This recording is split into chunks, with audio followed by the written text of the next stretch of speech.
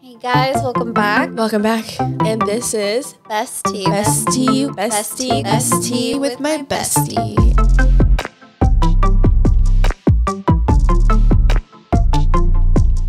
The blankets are making me fall asleep.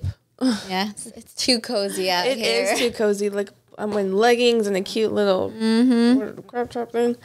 Anyways, hello everybody. Welcome back to our podcast. I'm Vanessa. And I'm Marley. And this is Bestie with my bestie. So today we're going to talk about roles in the household. Bread rolls from like Texas Roadhouse. Hawaiian rolls. Oh, yeah. Oh, those are so You know good. you're supposed to bake those? Yes. I just always ate them like that. Yeah, same. I still do to this day. Yeah, I didn't know you're supposed to. I mean, I'm going to have to try it because that sounds like it would like be even soft, more like warm deliciousness. Ugh, I'm so hungry. I know. We're going to go eat a whole like, pack of Hawaiian rolls after this. That sounds But yeah, so our episode is about roles, gender roles, household roles, the roles between you and your partner. Yep, your relationship. Yeah. Do you guys have roles? So Andy's more, I feel he likes for, the woman to do the majority. I'm not like that, especially because I feel everything should be equal. It should be fair. If I'm cleaning, you should like clean or offer like, hey, can I help you? Like things like that. Cooking, maybe if someone cooks, the other one cleans up, washes dishes. It's a teamwork. Yes. That's my take on it, really. I just like for things to be equal and fair. So it's kind of different for us. I am a stay-at-home mom, and Eric is the breadwinner. He's the one that works. He's the one that pays for, like, the bills. He takes care of everything financially, versus me, I take care of things internally, like the house. I, keep up with, like, the kids. I'm watching the kids. I'm with them all day, every day. So I'm with the kids. I'm making sure like the house is clean, the house is like nice and put together. Yeah. So like that's kind of like the roles that we've established. It is hard because I would love to have, like that financial freedom. I'm not saying that like I don't have it, Right. but as a stay-at-home mom, you kind of have to work with what you got. And luckily, I do get, I work online, so that has given me like the financial freedom that I have. Right. But I think role-wise, we've established that like Eric takes care of the bigger picture, the financial stuff.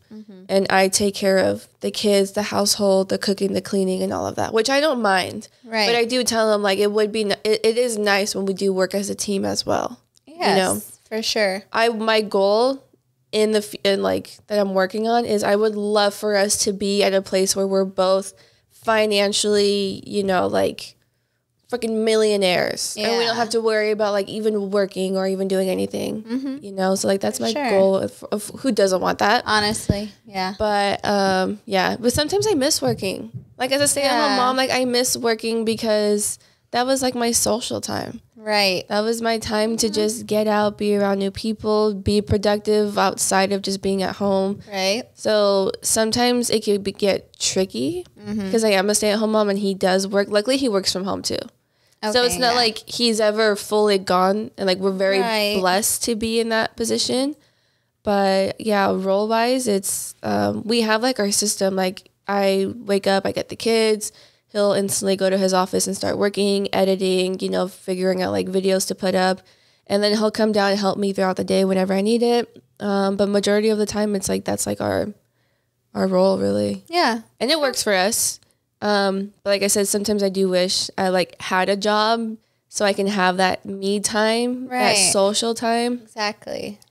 But yeah, like kind of like what you said, teamwork, just help out. Yeah. It is more common for women to take care of like the household, to take care of like the cooking and the cleaning. But we appreciate when you take on loads for us as well. Yeah. Because it's a lot of stuff that we do. Yeah, especially when it's a situation where you're both working, then you should both be taking care of your home. Yes. You know? Yes, 100%. Yeah. That's a good one. Yeah. Mm-hmm. You feel? Yeah. Has there been anything where like you've told him like, okay, I need you to do this? Like, have you given him chores? So, yes, I will say at least dishes. Dishes, you know, but he doesn't always do them, but that would be my main thing. Or like, there will be, it's not that he never helps me, but for the majority, I do most of it.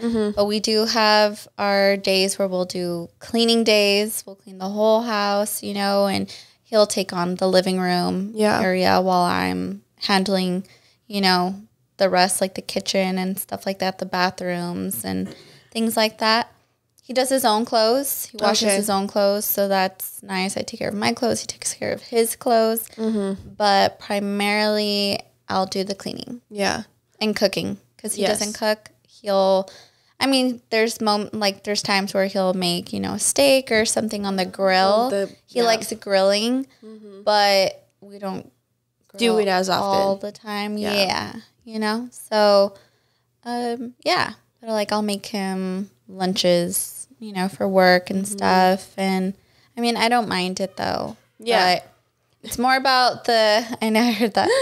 It's more about, I guess, the cleaning. That makes a big deal. Like, that's a big deal for me. Like, that makes a difference. Yeah. Because I'm working too, and then to come home, and then to, you know, especially what I mean? If, like, they've been home, and then you come home, and it's like, you kind of know they probably didn't clean up, but you're just like, let me just see if they did. Yeah. Like, I know that happens to me a lot. Yeah, same. So, I'm sure that's everyone. Yeah, but it's also like, really, you can't just wash the dishes while I'm gone. Yeah. You can't. Like, I would love to come home to not wanting to do the dishes as well. Right. Exactly. I used to do his laundry. Same. I used to do all the laundry. So, like, my laundry, the kids, his. I used to color coordinate his closet, hang everything up, and, like, color, you know, organization. He likes that? I like it. Oh, you like doing that. So, I started doing that for him. So, now it's, like, his thing. But it was just so much that I was taking on. Like, I have the kids. It's a lot. So, when it comes to my laundry, I just throw it in my closet. I'm like, I don't care if it's my clothes. Like, I'll throw them in the closet. I'll go through whatever I need to go through.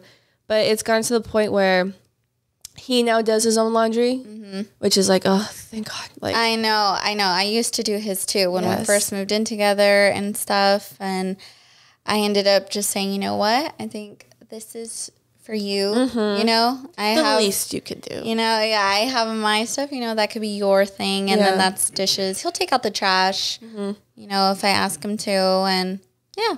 Eric's thing is the trash. Like, he's very on top of the trash. He'll go throughout the entire house. He's constantly just taking out the trash. He does help me throughout the day. Like, if he'll do the dishes. He'll help me with, like, the living room, our bedroom, vacuuming. Yeah. Sometimes he'll remind me, like, hey, like, later on, do you think you could do this? And I'm like, oh my God, yes. Like, because I feel like the entire day, my mind is wired with all the things I need to get done that I forget half the stuff that I need to do. Yeah. Because I'm, like, prioritizing other things before it.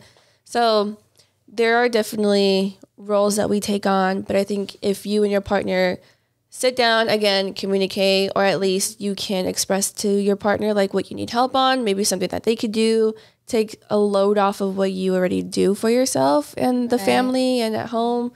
Like, you know, you guys can make living together easier. Yes. Because if not, then you're cranky, you're tired. You feel a certain way towards them. You get annoyed with them more easily. Yes. It's kind of like a low-key resentment. Like, you don't help me. Yeah. I do everything. Yeah. Yeah, you know, just if you need help, ask for it. If you need a break, ask for it. And be open to helping when you're asked for help. Yes. Like, don't fight back. Just do it. Yeah, and don't make them feel bad for, you know, you asking either. Yeah. And I think also check in with your partner.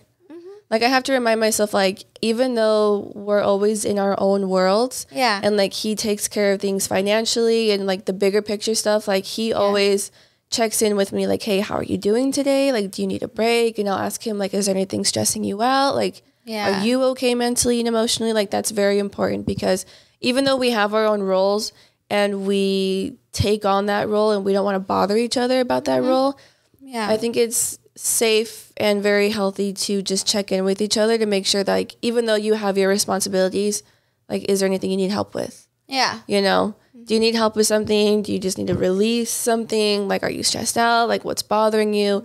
Because I know he doesn't like to, like, really talk about a lot of things. So sometimes I need to, like, go to him and make sure, like, he's okay. Yeah. And vice versa. Like, I like to make sure I like to think I have everything together.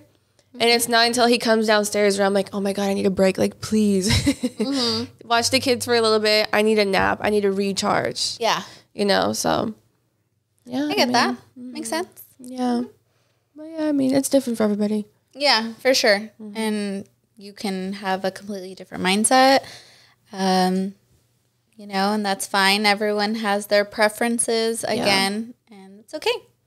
Yeah, do what you got to do. Make sure it's healthy. Communicate. And that's all. Yeah, that's that.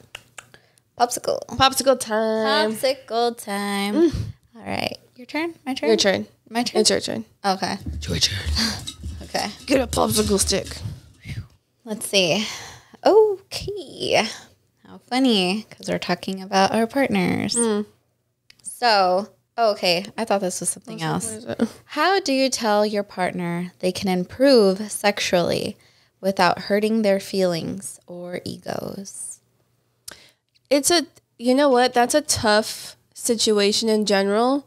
Yeah. Because I think regardless of how you approach it, your partner is going to feel a certain way and start to overthink and think that, like, what I'm doing is wrong. I'm not satisfying them. In the end, you're going to have to, like, you know, come to your, not like senses, but like, I think accept that, like, okay, this is obviously a problem that they're addressing me with. Because it's easy for me to feel attacked. It's easy for me to be like, nothing I do is right.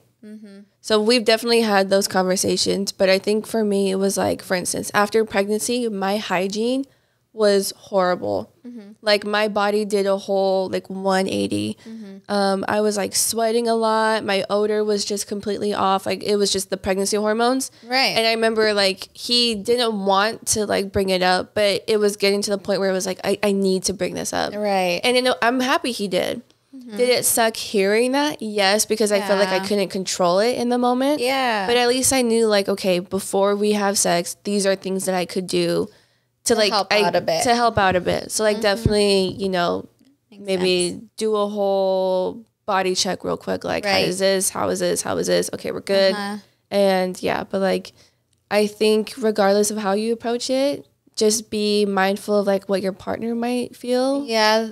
I mean, you know your partner, you know, better than anyone else. So make sure you approach it in a way where you don't hurt their feelings. Yeah. You know, you can start off, I know a way to, I've heard this, to give bad news. You start with good, give the bad, and then end with good. You know, so a way you could go about it is, oh, I love when you do this, this, and this.